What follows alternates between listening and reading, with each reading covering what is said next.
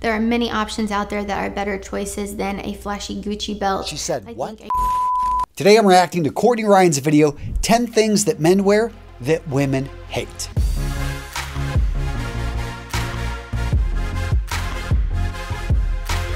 Now, first up, let's look at the thumbnail. What I like about this is it's really simple, really clear. Obviously, you got black text on a white background, says exactly what it is, and she's got a little bit of a disgusted look on her face. She's a beautiful woman, so this right here is a great combination for a high click-through rate, which is why this has gotten hundreds of thousands of views. Let's hit the play button. Hi everyone, welcome back to my channel. If you're new here, I'm Courtney Ryan, and in this video, I'm going to be talking about things men wear that women hate. So first up, solid intro. I haven't watched a whole lot of her videos, so she assumes I'm brand new. She introduces herself, and she's really got a good camera presence. I can see she's got a nice background. She is in focus. She looks beautiful. This is a great combination for keeping guys watching. Maybe you're new to the game and you don't know where to start. You don't know what looks good on you and what doesn't. I really just want to be a source that's going to be helpful. I want to be that close girlfriend that you text before you go on a big date and you don't know what to wear. Now that's a really great point that she makes. So many guys, honestly, they want a woman's opinion. They're going to watch my channel and they're going to say, that's nice, but I don't want to hear from some 40-year-old dad. I want to hear from an attractive woman, kind of the woman I'm wanting to attract. So in this case, Courtney is nailing her target avatar. I will not judge you for wearing any of these things. If something on this list makes you so happy when you wear it, then please continue to wear it and rock it. If you don't care what women think or what anyone thinks for that matter, keep doing your thing. And she does a great job reassuring guys that, hey, if this makes you happy, if this makes you comfortable, if you can rock it with confidence, then continue to wear it. I like that. Number one on my list is wearing socks with sandals. So not only do I think this looks a little bit silly, but I think it defeats the whole purpose of wearing the sandal in general. So this first point is solid, and I don't think it's only women that hate this on guys. I think a lot of guys, like, we just wonder, why in the world are you wearing the socks with sandals? I think men wear sandals to maybe give their feet a little breath of fresh air in the warmer climates, but when you're pairing it with a sock, it totally defeats that purpose.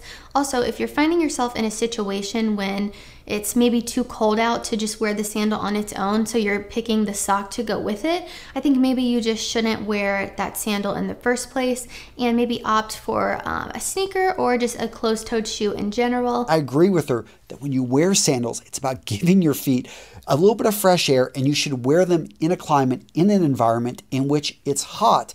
And as Courtney pointed out, if the temperature drops, this doesn't mean to continue wearing the sandals with socks. It means you probably need to change up your footwear. Number two, we have flip-flops with jeans. So I think this was very cool in the 90s. You know, you're wearing your flip-flops with your jeans and you've got frosted tips. Maybe you're in a boy band and you're super cool.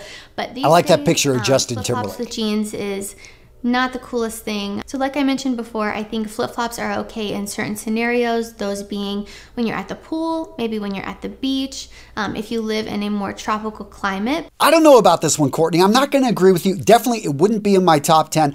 I think that this is a look that a lot of guys can pull off, especially if you like jeans, you're wearing them in hot weather, you've got a nice pair of flip-flops, you take care of your feet. And to be fair, I did grow up in the 90s. I remember the 90s well. I remember pulling this look off. So maybe it's just something that's hard for me to give up. But yeah, I would give this one a pass. I also think wearing flip-flops with jeans gives a very odd silhouette. It can actually make your legs look a lot shorter than they are. So you have the jean and then it just cuts off at the flip-flop and you don't have any kind of leverage with the shoe that you're wearing. So it just makes your legs appear a lot shorter than they actually are. Now she makes a solid point about the silhouette. So if you're under 5'6", in general, shorter guys have shorter legs. It may be something you want to be careful with. But if you're 6'2" and you just like the look and you're going for something really casual, I really don't see an issue. Next is overly accessorizing. So I think as a man, accessorizing is totally okay. I think wearing jewelry is okay if that shows your personal style and your flair a little bit, but I do think this can be overdone. I know a lot of guys will wear a ring on every finger and a watch and a stack of bracelets up their wrist and a necklace, and honestly, it's just too much. I think less is more. I've said that many times, and this is one of the cases where I think it's most important. All right, so I have to agree with this one. It can look bad if you over accessorize, and I knew she was going to bring up a picture of Johnny Depp. Of course, he's probably the far example of the guy that really pushes the envelope there. But when it comes down to it, there is a fine line between accessorizing and over accessorizing. It's also important to understand what's acceptable in your culture, because you can be in one country, in one area, one part of the world where it's perfectly fine to have multiple rings, multiple necklaces. Another part of the world, much more conservative, where even 2 to 3 rings, 1 necklace is going to seem like a bit over the top. Now, I know some of you guys out there love your accessories, and if that's you, let me hear from you down in the comments. Talk about how you manage to over accessorize, how you're able to pull that look off. I would love to hear from you. Next, we have flashy branded logos. So when I think of this, I instantly think of that big Gucci belt with the Gucci logo on the front, or Gucci sandals, or a t-shirt with the brand name big across the front. You reach a certain age when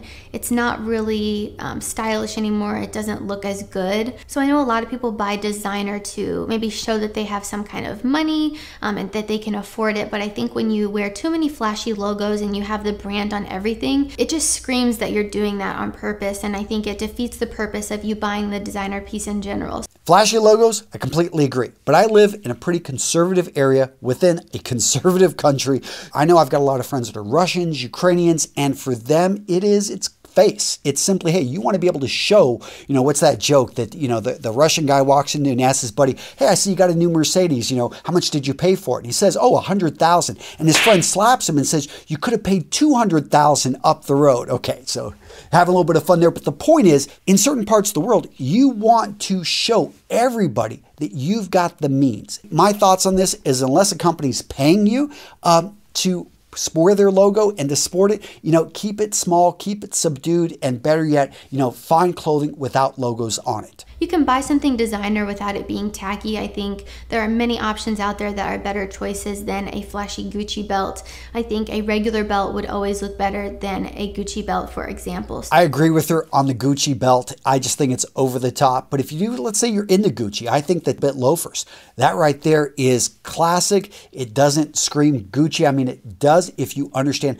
that they pioneered that style. That was one of their go-tos, and they're incredibly comfortable. I think I've got a pair that Aaron Marino forced me to buy. Wait, all of a sudden, it was a gift from our Menfluential conference. It was the one extravagance that we're like, okay, we had a little bit of money left in the bank. Let's get something to remember this by.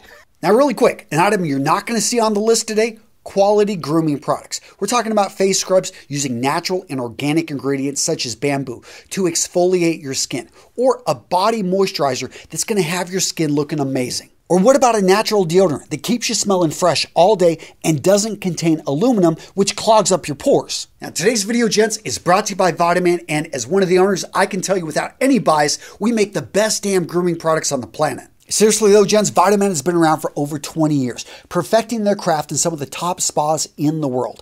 What I love about this company, why I became an owner, is they've got products specifically for your needs. So if you're over the age of 30 and your hair's starting to thin, we've got a volumizing shampoo. Or if you've got, let's say, oily hair, we've got a shampoo that is made specifically to get rid of the oil. Or let's say you've got really dry hair, we've got a moisturizing shampoo specifically for your dry scalp.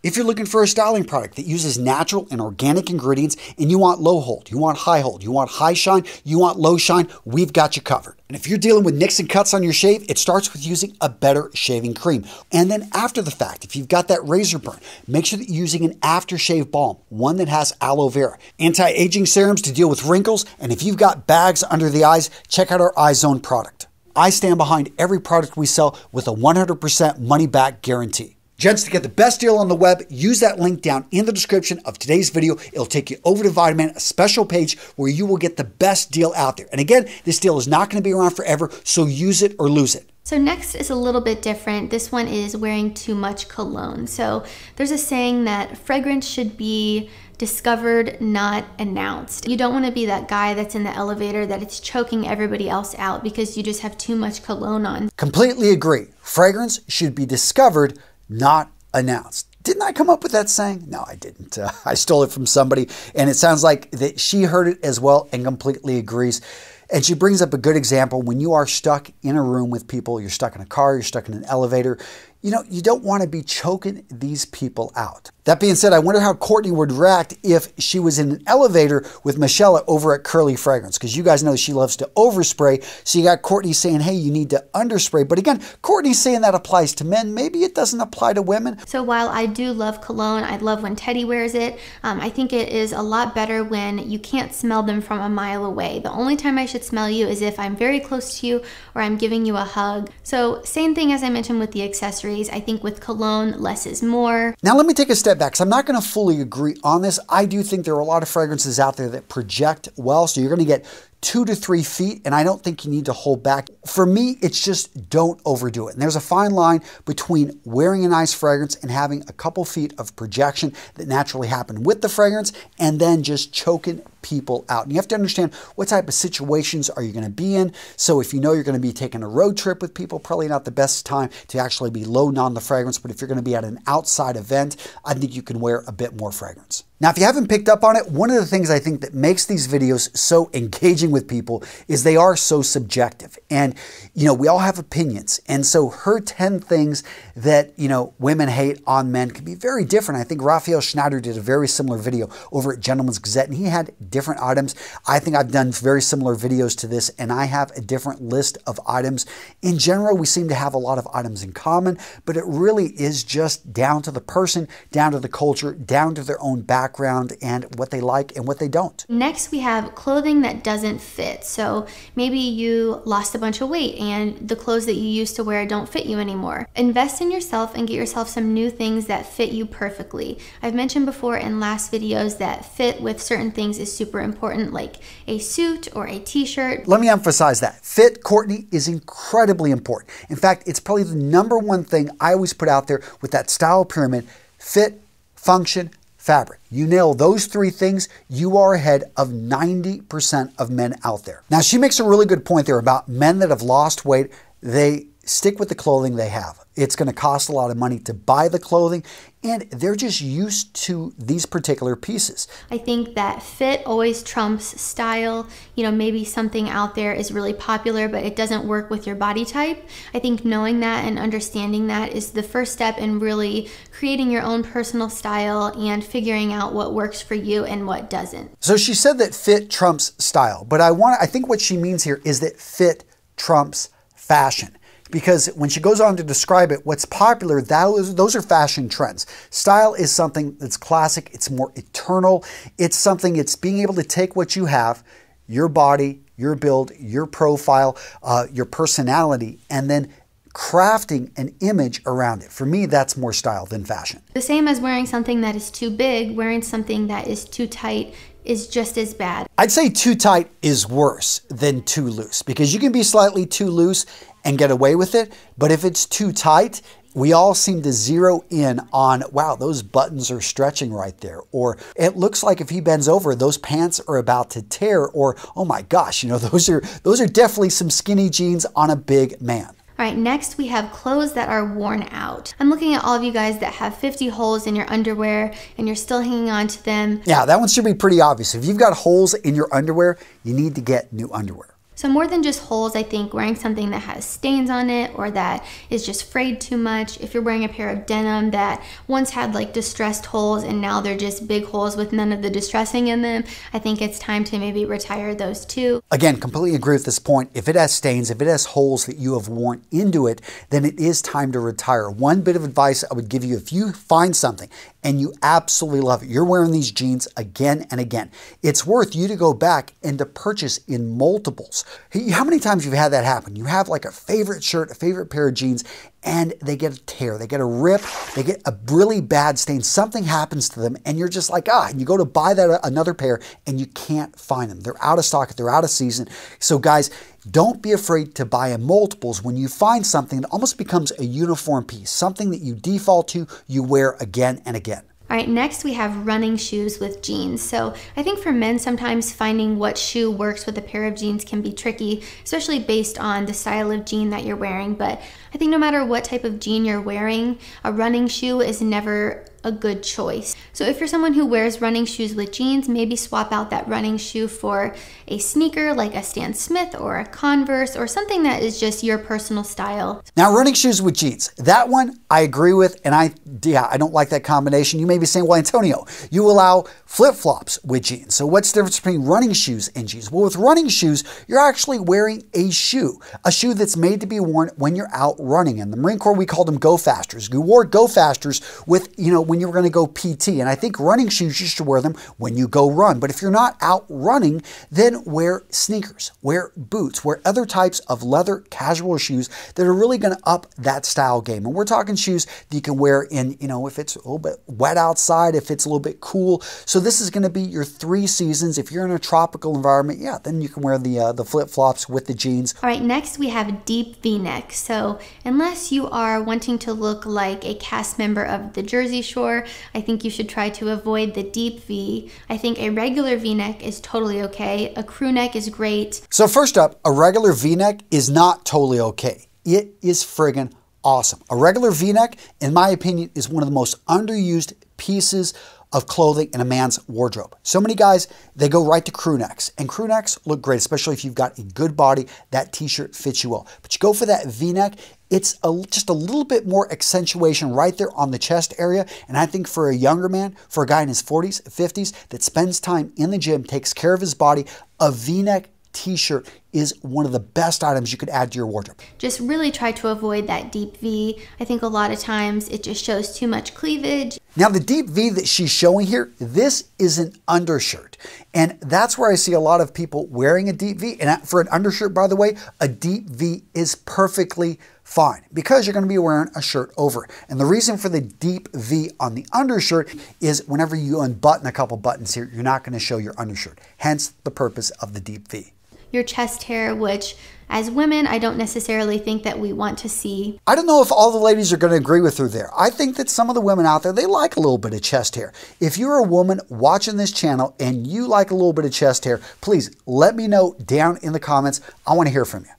Yeah, we got to stop it. I have no idea where she got this photo or if these guys actually thought this was a good look, but wow, that's quite the image. I can't unsee this.